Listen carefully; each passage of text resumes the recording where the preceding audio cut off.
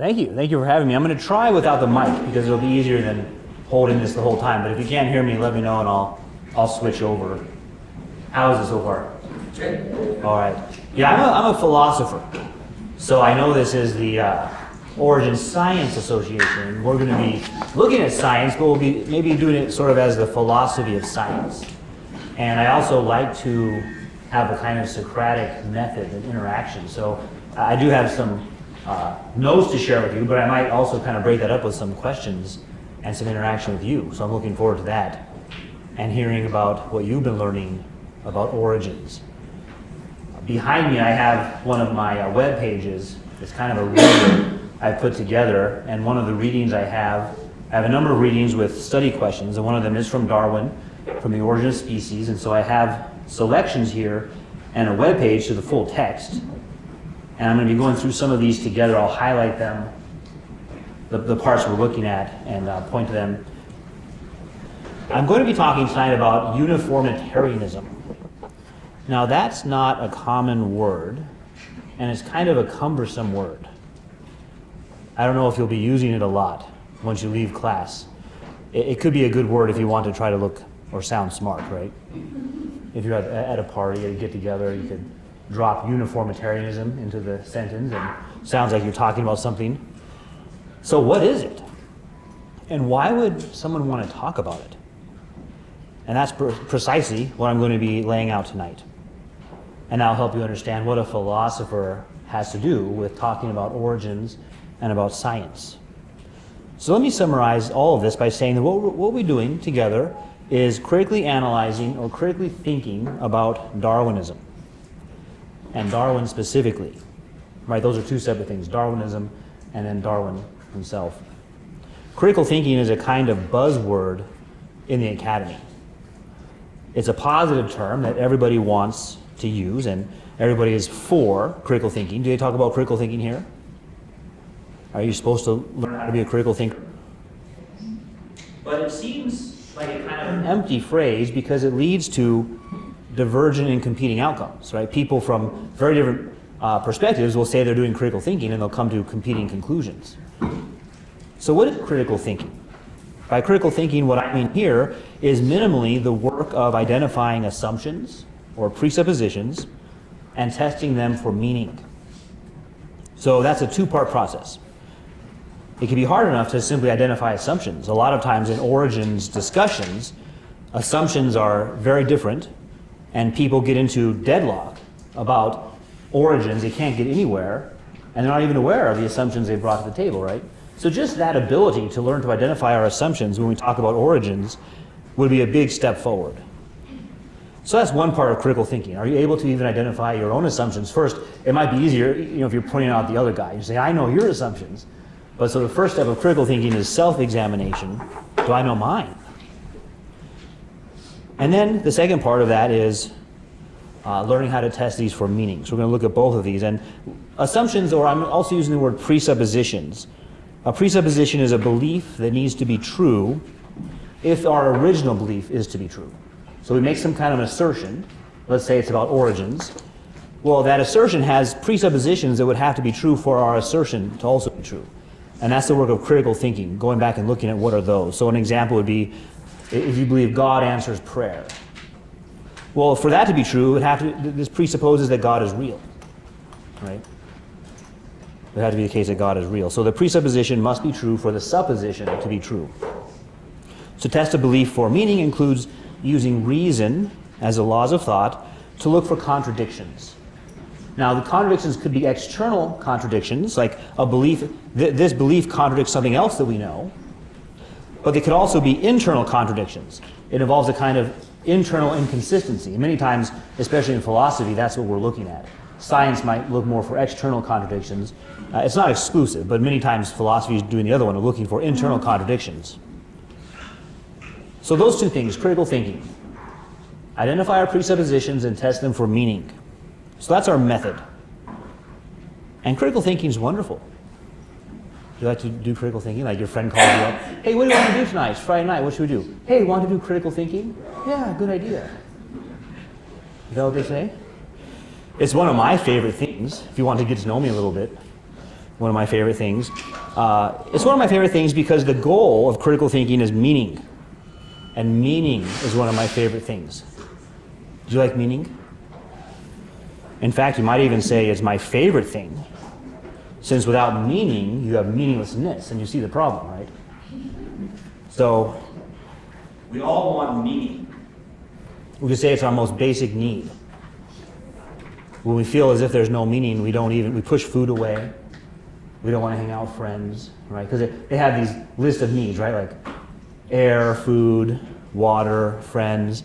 But you'll push all those aside if your life is meaningless. That's our most basic need.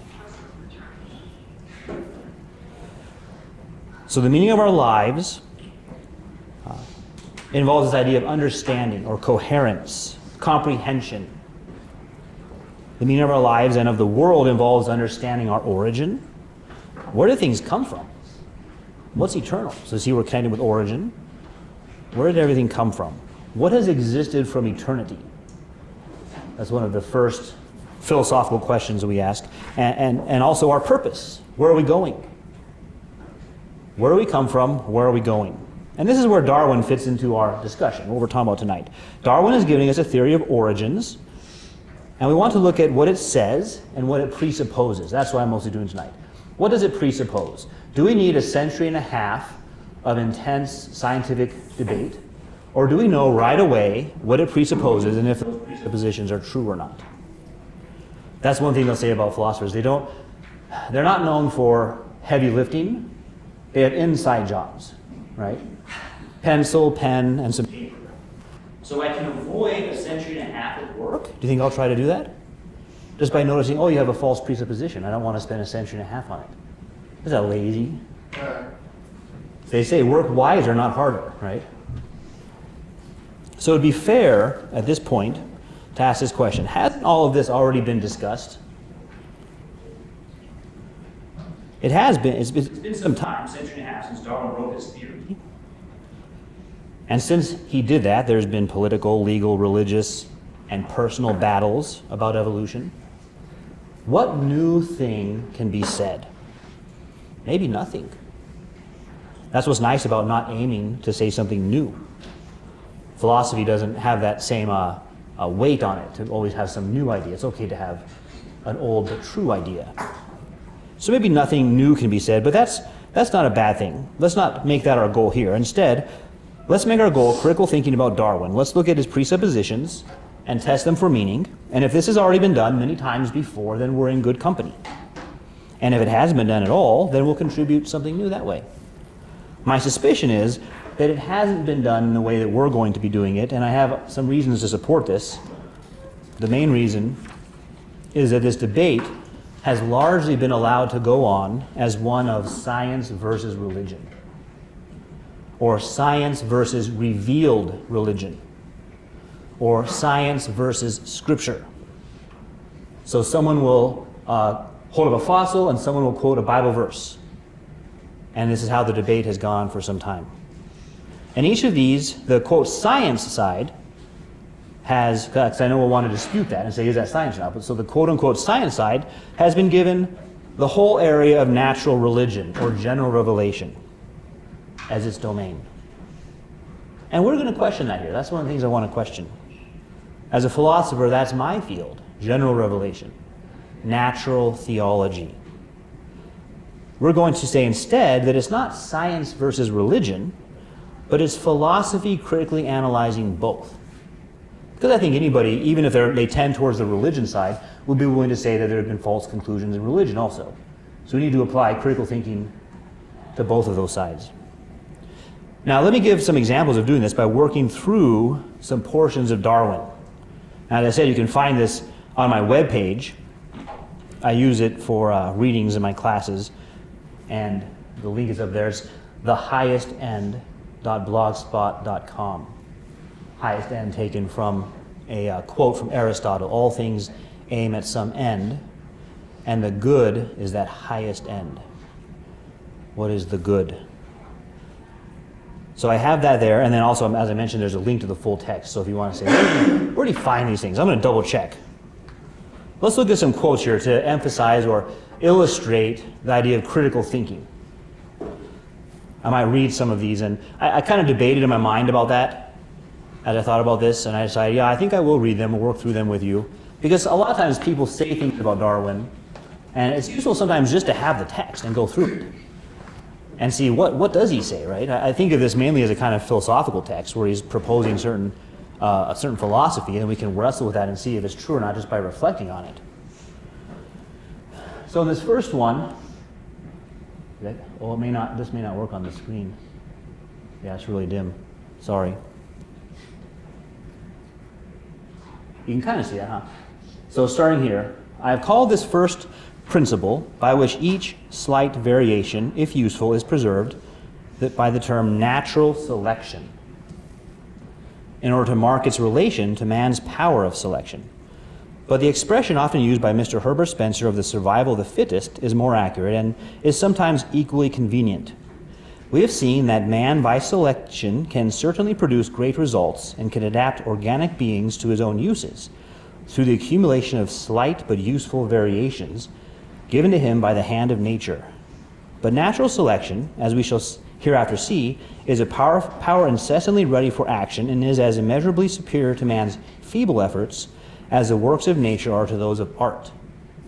So, bringing us into his thinking process, he's asking the question, how do we get variation of species?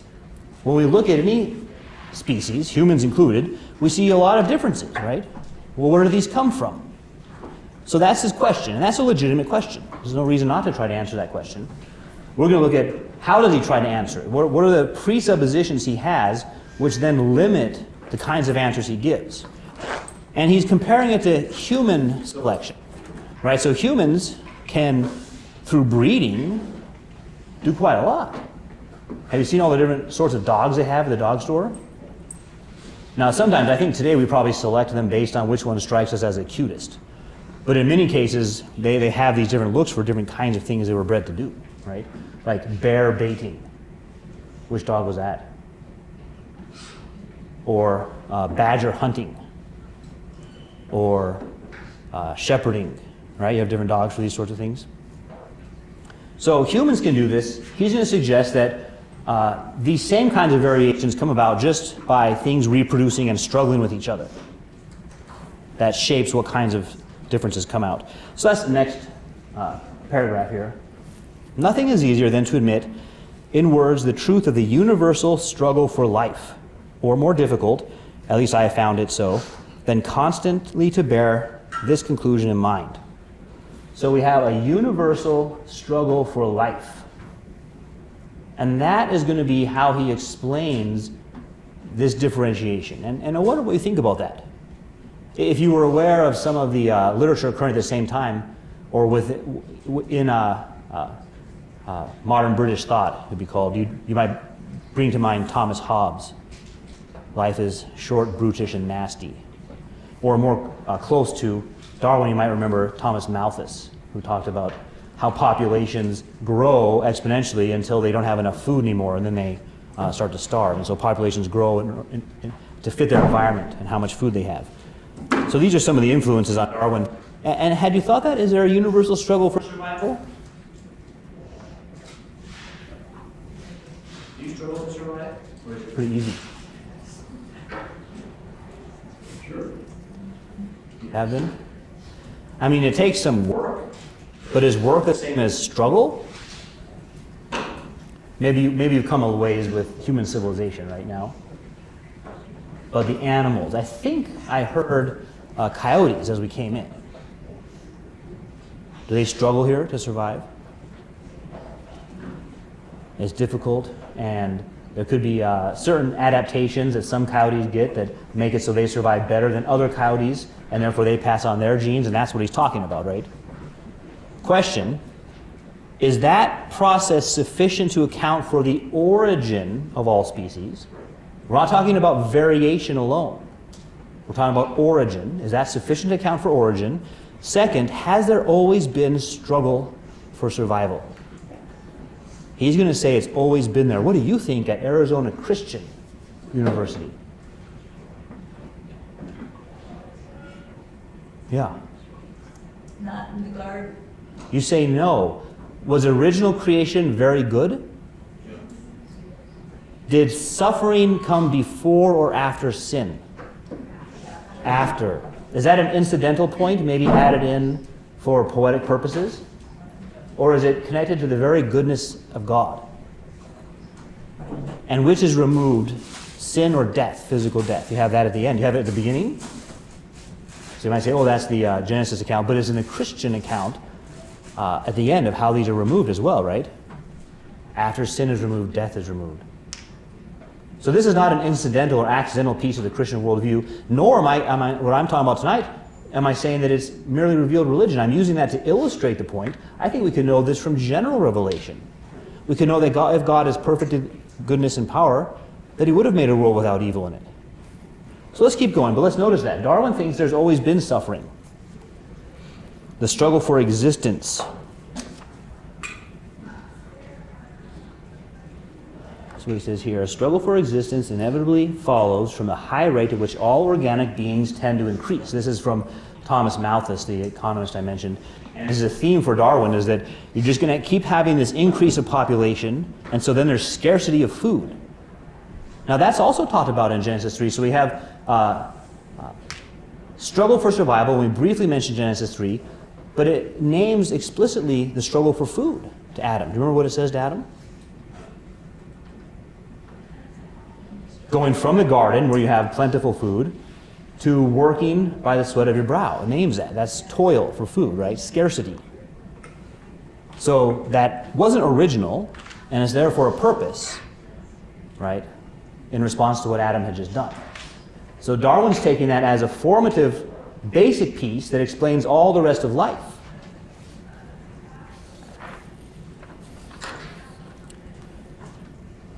And coming down here.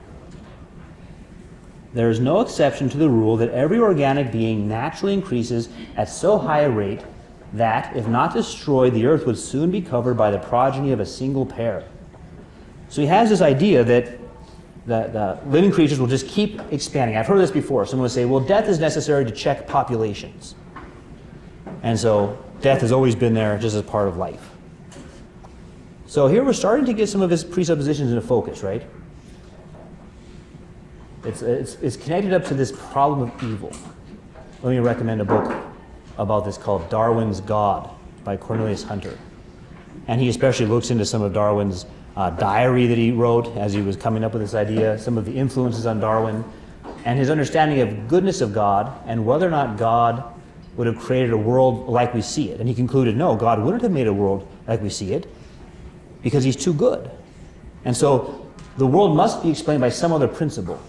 And that's what he's trying to figure out. And so in one way, you can start to relate to that. Because he's missing the point that death is not original. And he's saying God wouldn't have made things this way with so much suffering and waste. And he's looking for another solution. So his natural selection is set in contrast to human breeding. Simply by struggling through life, organisms that reproduce are going to do so in a way that selects some and not others. But notice that he takes this condition as absolute. As I said before, is that sufficient to explain the origin of all life? I mean, it might be sufficient to explain variations, but does it explain origins? And that's what we're talking about now, is origins. And that's what he's talking about. And we know he's talking about that because it's the title of his book. So he can't say we're imposing that on him, right? So this is... So as I said, take that's what he takes as absolute, and that it is now this way, that there is currently struggle, doesn't tell us anything about whether or not there's always been struggle. Has there always been struggle for survival? And this is where we need to see his presupposed uniformitarianism. Uniformitarianism is the belief that the forces that we now observe, in this case the struggle for survival and its effects on reproduction, have always been operating, and in the same way we see them operating today. So that was the word I began with, and I promised you we'd define it. There it is. The forces we now see operating have always been operating, and in about the same magnitude we see them today. And so this can be applied to biology. Darwin's applying it to biology. He got it from Charles Lyell, who was a geologist, and applied it to geology. And you can think about that, right? With rain and erosion, how long would it take to make the Grand Canyon? Current rain. and the current Colorado River, well, that'd take forever, right? And so uniformitarianism says, yep, super old. Or if we assume that, if we apply uniformitarianism to dating methods, like carbon-14, and say it's always been decaying, there's always been these same amounts, and it's always been decaying the same way, it must be really old, right? But you see, you began with a philosophical presupposition that you haven't proven from the evidence. You've applied it to the evidence. Uniformitarianism. And you got to pronounce that right, because you don't want to go around saying Unitarianism. That's a whole different thing, right? You guys are probably Trinitarians here, right? All right, Christians. Yeah. So you can notice the influence on Thomas Malthus in population and economics. So since the current changes brought about by reproduction are very slow, then if they're the origin of species, it must have taken a really long time to get all the species we see, wouldn't it? I mean, think of how long it takes just by natural selection to get changes. And you start off with just two things. Now we have all these different things. Well, that would take a really long time. You see how quickly, once you've granted that assumption, how quickly you get to this conclusion, things must be really old. And you may not even see it. It's almost like a kind of sleight of hand. That's usually how that works. Redirect their attention, and pretty quickly you're at very old times. And that's one way the equation could work. Slow forces, long time equals what we see. But the equation also works this way. Stronger forces, less time equals what we see. Right? Both of those give us what we see. So you can see the equation working there. And something similar was done by Lyell in geology. Rain and erosion that we see today are making very slow changes, or the slow movement of plates. They're barely perceptible in their motions. And so therefore, if that's what explains the continents or the mountains, then it must have taken a long time to get them. So this equation is accurate insofar as that presupposition is accurate. And that's what I wanted to teach you about tonight, is how to think critically to identify those kinds of presuppositions.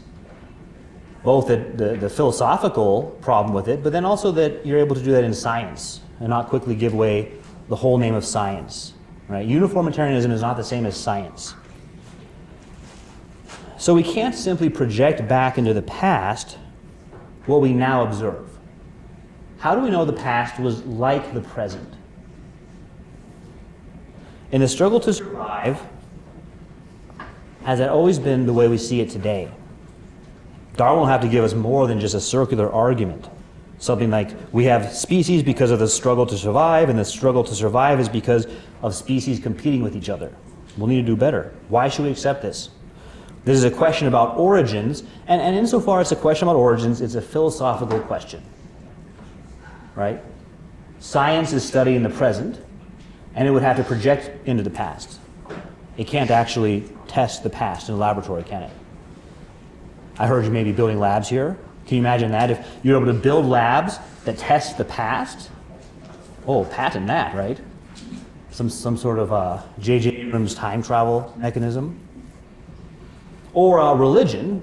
Revealed religion just starts with, in the beginning, God, right? Philosophy is the discipline that critically examines both. So as a question about origins, this is really a philosophical question.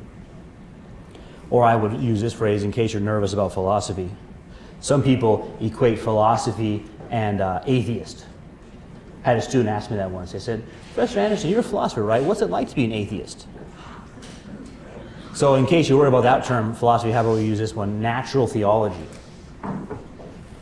Origins is a matter of natural theology. Has there always been natural evil?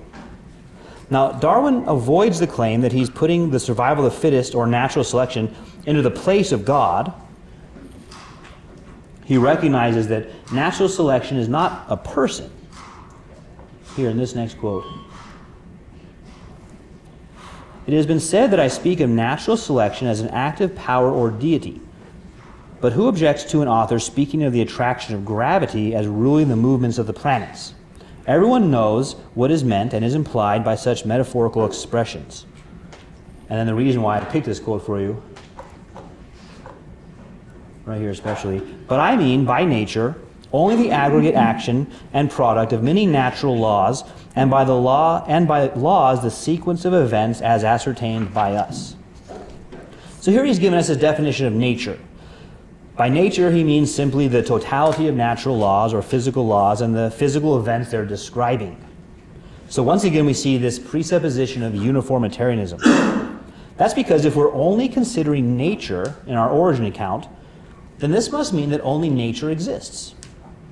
That's because there's no other relevant causes besides nature. I mean, what would that mean to say, no, not only nature exists, other things exist, but they don't cause anything. They have no effect on anything.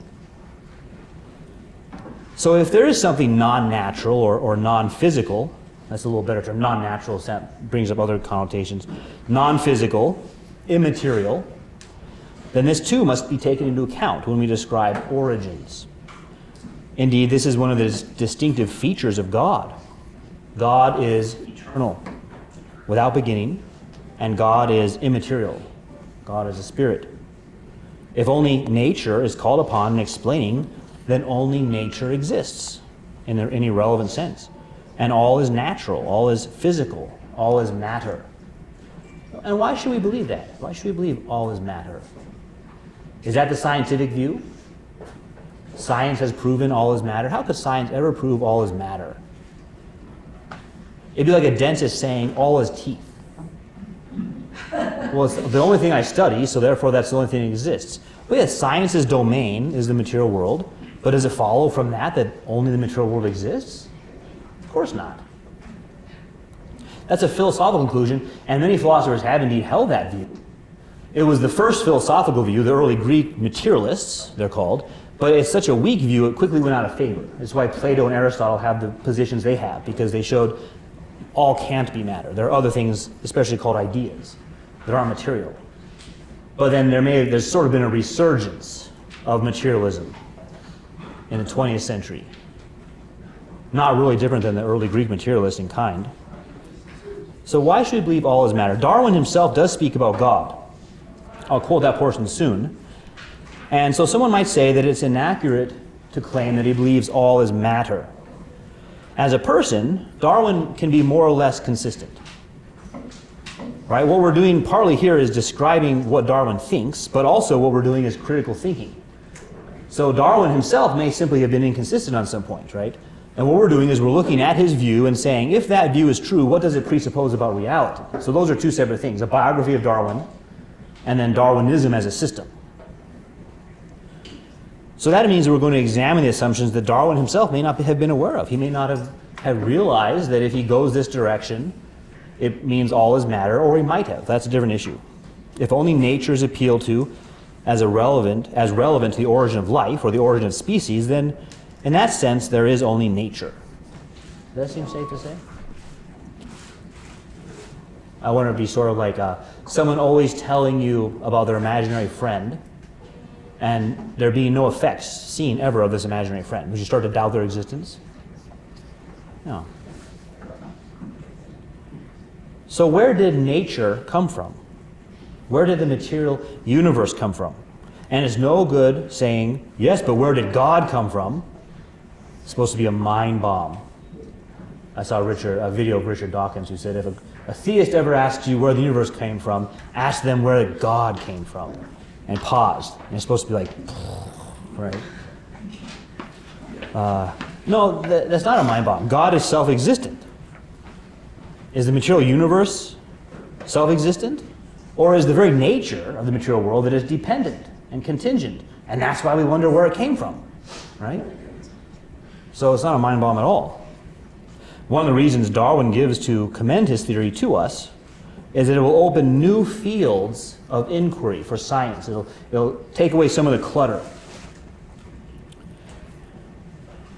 Scroll down. A grand and almost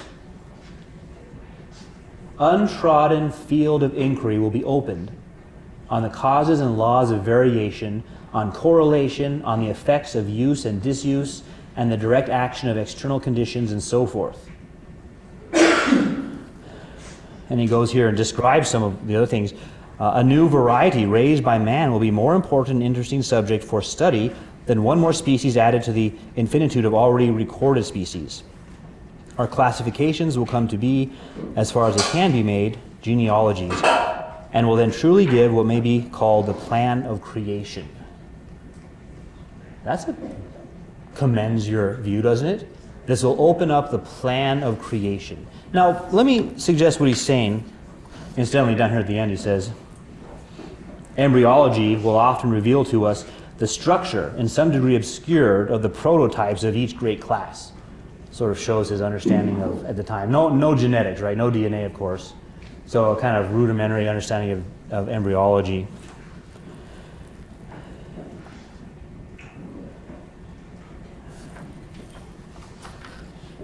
And then he says, in the next section,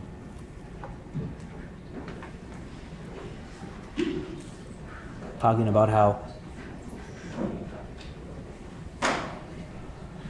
this will continue to throw light on former changes of climate and the level of the land, and will surely be enabled to trace in an admirable manner the former migrations of the inhabitants of the whole world. Even at present, by comparing the differences between the inhabitants of the sea on the opposite sides of a continent and the nature of the various inhabitants on that continent in relation to their apparent means of immigration, some light can be thrown on ancient geography. So, this might be one of the most important and motivating factors of naturalism. That this in itself, this term naturalism is ambiguous here. I've been using it one way, but it's an ambiguous term. A naturalist might be someone who studies nature. And under that heading, many Christians are naturalists, and perhaps the study of nature has been most strongly advocated by Christians as a study of God's creation. To free the study of nature from superstition is a wonderful and important process, and I think that's partly what he's describing here.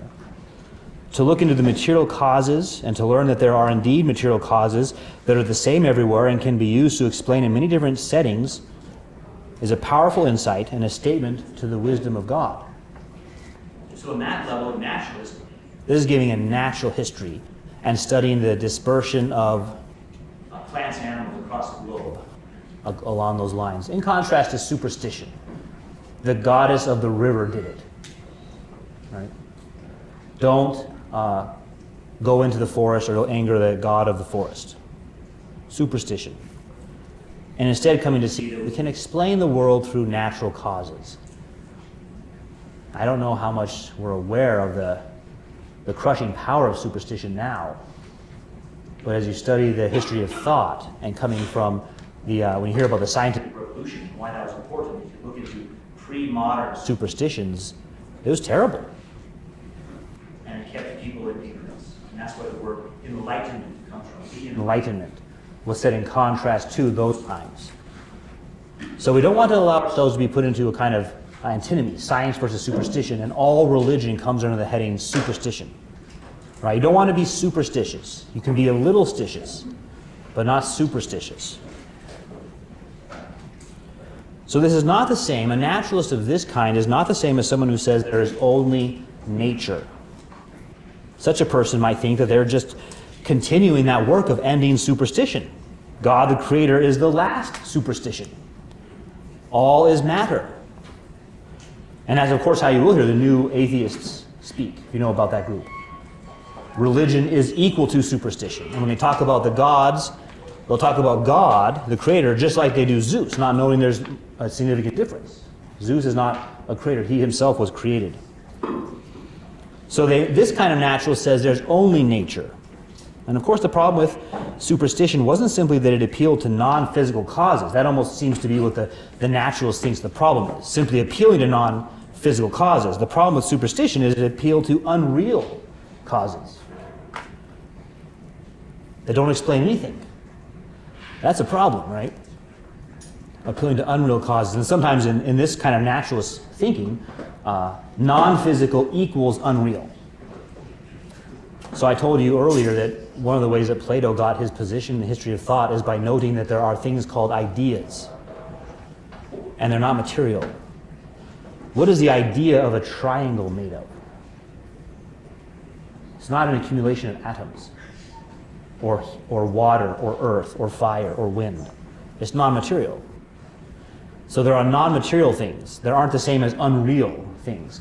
And in Platonism and Aristotelianism, these have very important causal relationships to the world. A thing is a triangle insofar as it's kind of like the form of triangle, right?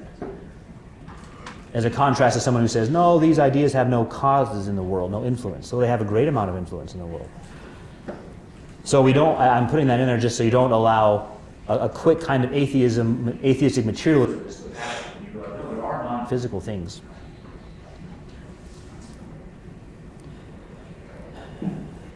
Now we could, with superstition, we can do simple tests to see if it's true. Simple empirical tests. We can call this the Baconian scientific method, and apply these to the superstition stories and see if they're true. Does this potion help you fall in love? The test, right? Would you sign up for that test? I'll sign up. Right? So that's where science comes in, and you do tests on things and see, are these stories you're telling me true or not? And what turns out in the case of superstition is that they're not. They're fallacies. They're specious reasoning. It's usually what's called post hoc reasoning. After this, therefore, because of this. I wore an amulet. We won the baseball game. Therefore, this amulet causes me to win baseball games. That's post hoc. It could also be that you trained really hard and you had a good diet, right? Exercise. Those could be why you won the baseball game. So post hoc reasoning, superstition falls under that. So that tells us, this kind of scientific method tells us about secondary causes, but these are different than primary causes. And we can't conflate those two things. Secondary causes can't replace primary causes, nor are they the same thing as them. We'll look at what Darwin says about that in a second. If we appeal to only secondary causes for origins, then we've overextended ourselves. Either by going from the present to the past. Imagine this. Imagine someone who comes to your lovely campus. It's lovely, isn't it? And they say, ACU has always been here. You're currently here. Therefore, you've always been here. Or is that an overextension of the past to the present? Now, you might have just got here, so maybe you think that. You've always been here. But I'm from ASU, so I know the backstory of how you got here, right? You haven't always been here. So that's the same problem uniformitarianism is making, right? The current forces are operating this way, therefore they must have always been operating this way. So the problem with superstition is not that it appeals to non-physical causes. The problem with superstition is that it is a misunderstanding of secondary causes. Appeals to God are not appeals to secondary causes. Appeals to God are appeals to primary causes. And that's how often the materialists will justify themselves. They'll say, look, we can look around. I don't see God, do you? Therefore, God doesn't exist either. But these around us are secondary causes. Right? You're looking for the wrong sort of thing. It's like looking for the author. It's like looking for J.R.R. Tolkien in Middle-earth. I don't see Tolkien in Middle-earth anywhere, so therefore Tolkien doesn't exist. The author of the book is not a character in the book, right? So appeals to God are appeals to primary causes. The material monist might say that there are only secondary causes. There's only matter and gravity. But why should we accept this? And why should we allow it to be the source of our explanation of origins and the foundation for all of our studies? And that's what Darwin wants to do in this next quote. He emphasizes that the geological record is incomplete, but also that his theory opens up entire new areas of study in thinking about natural history. The noble science of geology. Well, you need to study, if you're interested in history, of this Charles Lyell first, and then Darwin and Charles Lyell's work in geology opened up this idea that we have ages and ages. And since we have ages and ages, that can make sense of why there are different species over such a long period of time. So in this paragraph here, he talks about the vast duration of time that geology has given us. And again here, the duration of the intervals. Think of all the millions of years for each of the layers exposed in the Grand Canyon, right? The slow acting, let's see.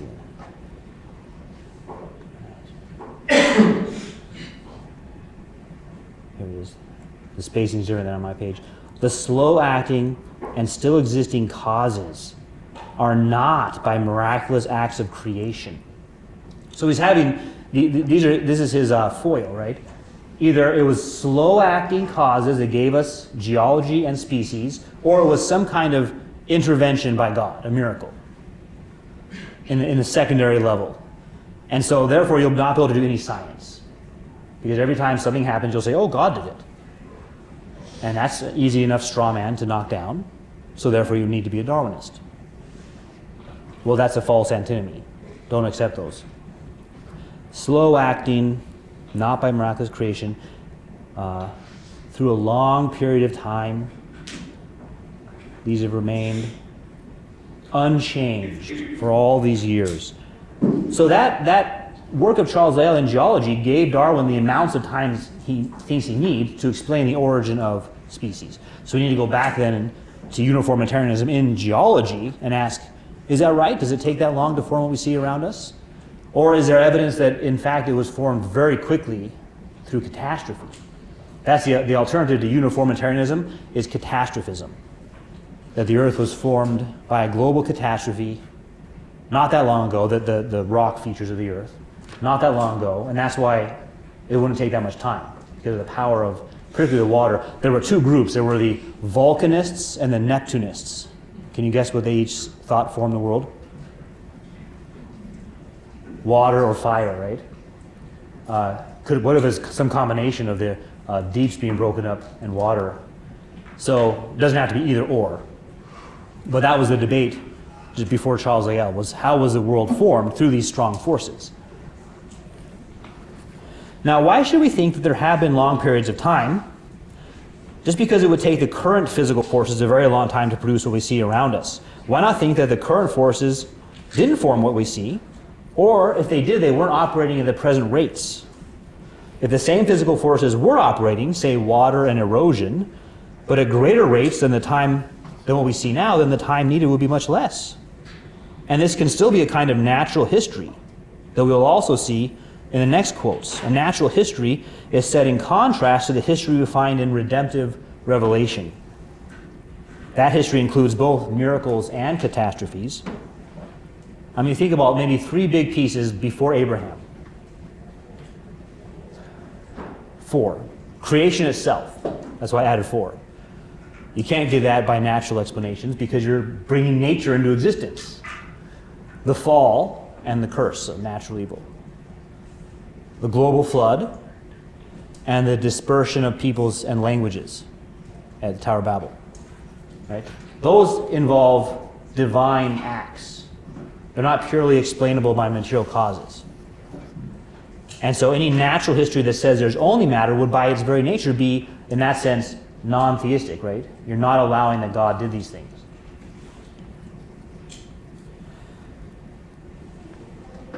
So both of those kind of things, miracles and catastrophes, would change the world and the apparent age of the world. I use that word on purpose. The apparent age is not the same as the real age. How old does something look versus how old is it? And while those details are known from special revelation, the flood, Babel, we can know from general revelation that God does act for redemptive purposes, and that not only natural causes have formed the earth. I say this as someone who studies natural religion, meaning I want to get the word natural right. I'm not opposed to that, the study of what is natural. I don't want that term to be taken over by those who say only matter exists. That's Epicureanism. You've heard of Epicureans? He's maybe best known for hedonism. But what led him to hedonism is he said this: there is no God and there is no soul. Epicurean. Only atoms and the void exist. Well, that's what you hear today, right? Only atoms and the void exist. Space. Chunks of matter and space is the only thing that exists. Well, that's just Epicurus. And Epicurus is one of the two philosophical schools that Paul encountered when he went to Athens. The Stoics and Epicureans. Instead, we can and should show that there are some things we can know from general revelation about God. Now, look at this quote. He says, "In the future, I see open fields for far more important researches.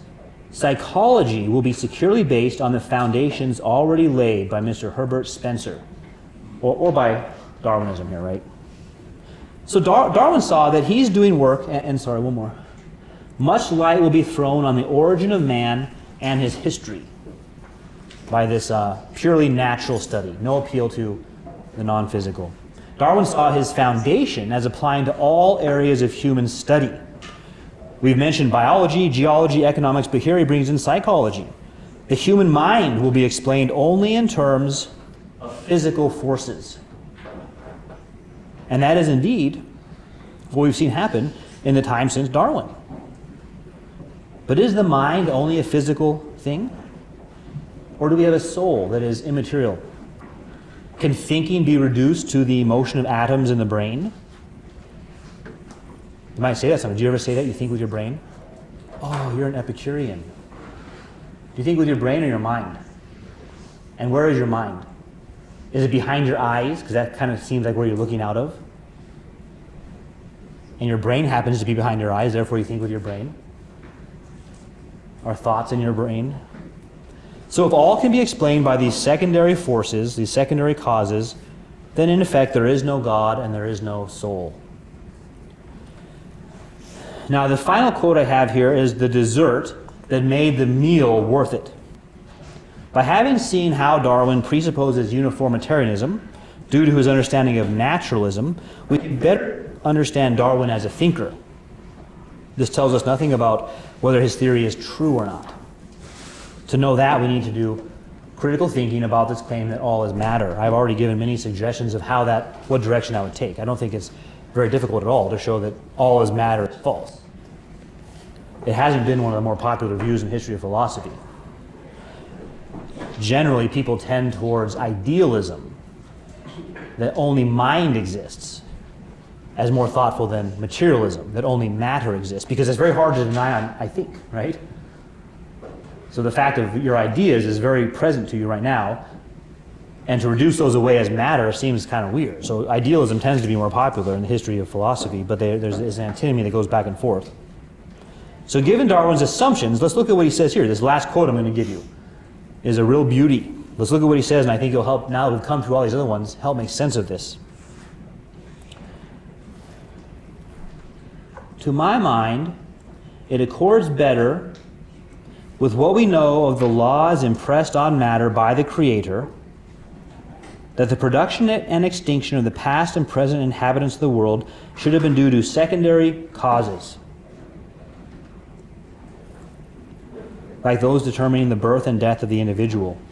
When I view all beings not as special creations, but as the lineal descendants of some few beings which lived long before the first bed of the Cambrian system was deposited, they seem to me to become ennobled. Judging from the past, we may safely infer that not one living species will transmit its unaltered likeness to a distant futurity. So it's interesting how this whole thing begins.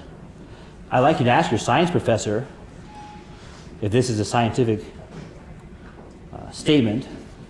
To my mind, it accords better. It's more consistent with my understanding of God. Well, that's a theological assertion, not a scientific one. How would that work if we start off our science, go into your science lab and say that? To my mind, it accords better with how God would do things that the following is the case, right? Well, why is that? Well, because of what he said already, that there's always been suffering. There's always been a struggle for survival. I don't know what happened in the Church of England catechizing classes for young Darwin that he missed Genesis 1 through 3. Maybe he was aware of it and just thinks it's false. Maybe he didn't catch it. But that's a pretty prominent solution that the Christians have given, right? He's responding to something more like deism. God is perfectly good and made a world like the one we see around us. It's always had suffering.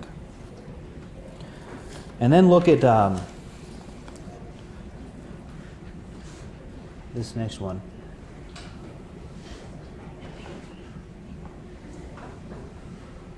We may feel certain that the ordinary succession by generation has never once been broken, and that no cataclysm has desolated the whole world. Well, what cataclysm do you think he's talking about? I mean, he says no, so it means any of them. But I think there was just one major competitor at the time, right, of what that cataclysm was, the flood. Now, the first part of that's right. I mean, the flood didn't break succession. It wasn't, human and animals weren't recreated. That was the whole point of Noah's Ark. So there has been a continual lineage back to the beginning, but he's rejecting catastrophism and arguing for uniformitarianism. I don't see anything in this passage or the other parts I've read that would support this besides personal preference. But I think we actually have arguments from general revelation. I've used scripture to illustrate it, not as proof. We have arguments from general revelation, which I'll mention briefly, that give us reason to think this isn't true. So in Darwin's view, there's always been a struggle to survive. There's always been natural evil. And this is contrary to the idea of God, the Creator. God is perfect in power and perfect in goodness. And if God is perfect in power, then he could create a world without evil. And if God is perfect in goodness, then he would create a world without evil. And if he both could and would, then he must have done so. And this is indeed what Genesis tells us, but it's also what is clear from general revelation, and it's the whole motivation for the problem of evil, which is one of the central problems that all humans face. Why is there evil? The reason why we struggle with that is because we think God is perfect in power and could do something about it, and he's perfectly good and would want to do something about it, right? So God originally made a world that was very good. So Darwinism is not simply problematic because it's in contrast to Genesis and special revelation. Darwinism is problematic because it's in contrast to what is clear about God and the original goodness of creation from general revelation. We've used this as an example to learn to think critically. So let's bring that to a conclusion. We're thinking critically by noticing what presuppositions are operating for Darwin. For the rest of his theory to be true, these presuppositions must be true. And we've elevated the debate by raising our consciousness about these presuppositions. As I look through various debates, it's very rare that I see these presuppositions isolated. I have come across it sometimes. I mentioned the book Darwin's God, but it's very rare. And that's why when I said, has anything new been said? Maybe this isn't new, but it sure seems to be something that's overlooked, particularly that philosophy or natural theology can address these issues. So I've also hinted that we can, through the use of reason, show that it's simply not true that there's always been evil, there's always been suffering and struggle, and that means life was before survival, struggle for survival, which means there were already species before it was introduced. So whenever it affects variation, which is a lovely study, I'm not saying we shouldn't study that, it doesn't tell us anything about origins. Origins is always going to be a natural theology issue. So we've at least brought those to the forefront. And if someone wants to continue to argue for Darwinism, they can say, no, I think there always has been evil, and I think we can only appeal to natural forces whenever we talk about the history of the world. Well then, in essence, that's materialism, right? There's not going to be some third thing in the middle.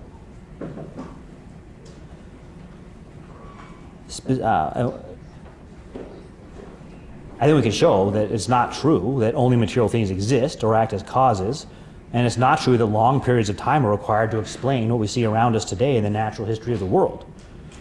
So materialism leads to uniformitarianism, which means that if the first materialism is false, so is uniformitarianism.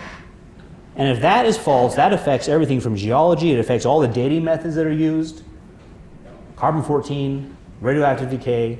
Each of these presupposes some kind of uniformitarianism. So critical thinking has also done something else. I mentioned two things. It helps us identify our assumptions, but it also helps us preserve meaning. And there's a sense in which we would lose all meaning if matter is all that exists. And a sense in which all is matter doesn't have any meaning itself. We lose meaning because if all is matter, then we don't have a lasting soul. There's no lasting good, and so there's no future and no purpose. If you're just a chunk of atoms, there's really no meaning to what you do. You couldn't evaluate one chunk of atoms over another chunk of atoms. When you look at the periodic table, where on the periodic table is good? It's not on there, right? So, which of the atoms do you combine to get good?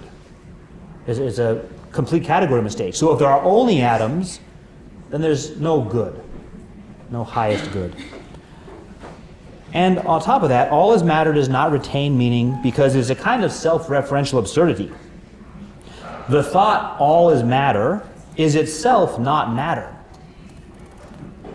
In the history of philosophy, idealism has always been the more tempting of the two poles. Idealism saying only mind exists, precisely because it's impossible to deny your thinking right now. You're conscious. So we've done these two things. We've given an example of how to think critically and an application of this to our studies of origins and purpose. And that's what I'd like to end with, emphasizing this. There are some things about God and humans that are clear from general revelation. We can apply that to our study of origins. Thank you.